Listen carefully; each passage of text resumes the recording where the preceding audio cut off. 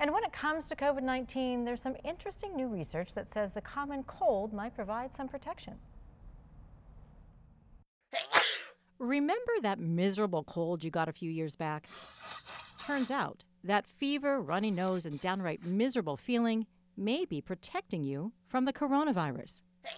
There's 4 different coronaviruses that are cause of the common cold that we get. And even though they're not directly related to the coronavirus that is circulating right now, COVID-19, there is some similarities between them. Dr. Sullivan is an infectious disease specialist with Spectrum Health. He says new research published in the journal Cell found an interesting connection. They took patients that knew they had COVID, and then they took patients who didn't have COVID, and they found a little bit of cross-reactivity in the patients who didn't have COVID, and they found that they had T helper cells as well. Sound confusing? Let's break it down. T helper cells tell B cells to make antibodies, which creates T cells, and they kill off the virus.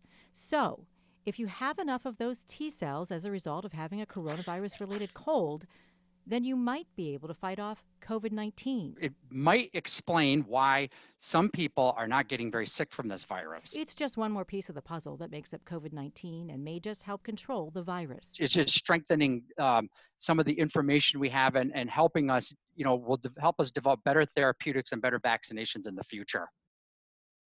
More research does need to be done to understand why having a cold may protect you from COVID-19, but the link is definitely something researchers want to learn more about.